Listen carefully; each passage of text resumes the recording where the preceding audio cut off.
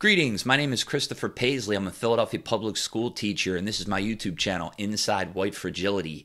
Today I'd like to talk about disrupting texts, the movement to racialize classic literature. Megan Cox Gurdon, and I hope I'm pronouncing her name correctly, the Wall Street Journal's children's book critic, recently wrote an article about an educational movement called Disrupt Texts, which Gurdon describes as a sustained effort to deny children access to literature, which is encouraging school teachers to purge and propagandize classic pieces of literature. The subtle complexities of literature are being reduced to the crude clanking of intersectional power struggles, Gurdon writes, and explains how Seattle English teacher Evan Shin tweeted in 2018 that he'd rather die than teach the Scarlet Letter unless Nathaniel Hawthorne's novel is used, and I quote, to fight against misogyny and slut-shaming.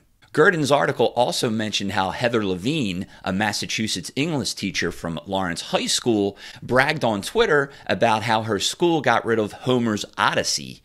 "Very proud to say we got the Odyssey removed from our curriculum last year," Levine tweeted. Gurdon contacted Levine for comment, but Levine replied that she found the inquiry invasive. Now, just for the record, Lawrence High School has officially denied removing the Odyssey from their curriculum this morning on Fox News and has stated that they do incorporate classic texts into their reading lists, which puts the school at odds with what is being stated publicly by one of their own English teachers.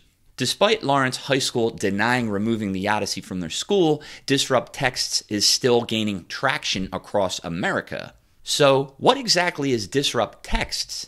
According to their website, Disrupt Text is a crowdsourced grassroots effort by teachers for teachers to challenge the traditional canon in order to create a more inclusive, representative, and equitable language arts curriculum that our students deserve. It is part of our mission to aid and develop teachers committed to anti-racist, anti-bias teaching, pedagogy, and practices. In short, it's identity politics fueled by the polarizing and very divisive critical race theory.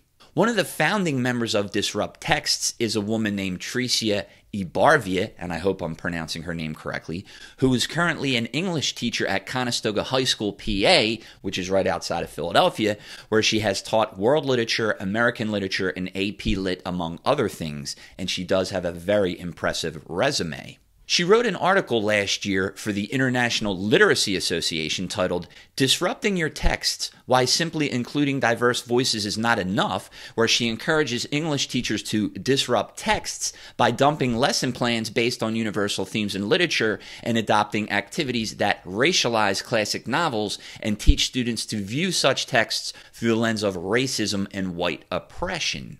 In the article, Ibarvia asks literature teachers to resist colorblind readings of texts, to consider the role that race and whiteness have played in your own socialization, particularly around your beliefs about schooling, and to begin with the premise that public schools never intended to educate all children equally, and look for ways in which this holds true today. She states that curriculum has never been neutral, but always ideological.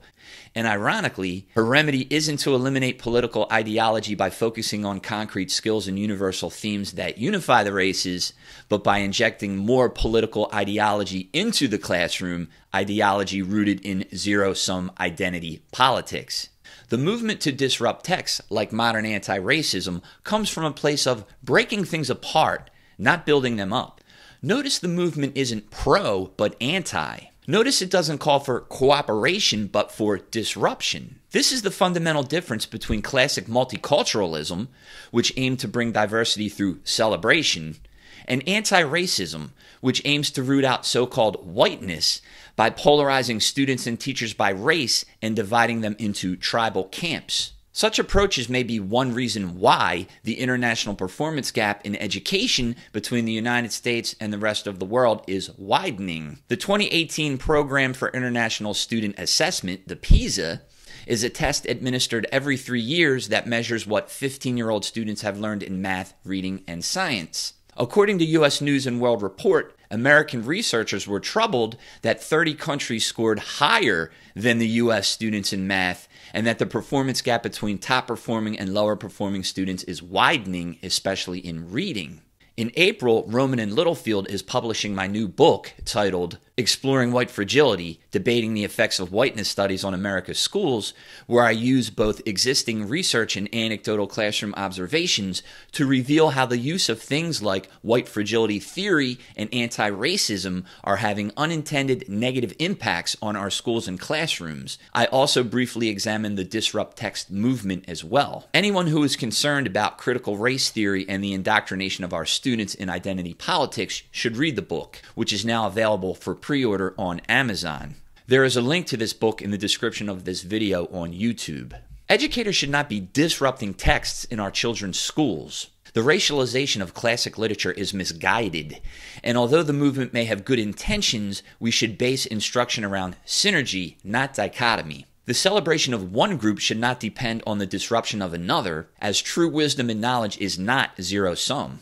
Let's cooperate and celebrate, not accuse and cancel. Instead of focusing on superficial skin color, let's use the universal themes found in classic literature, like courage, friendship, and redemption, to bring us together and make our students critical thinkers and upstanding future citizens.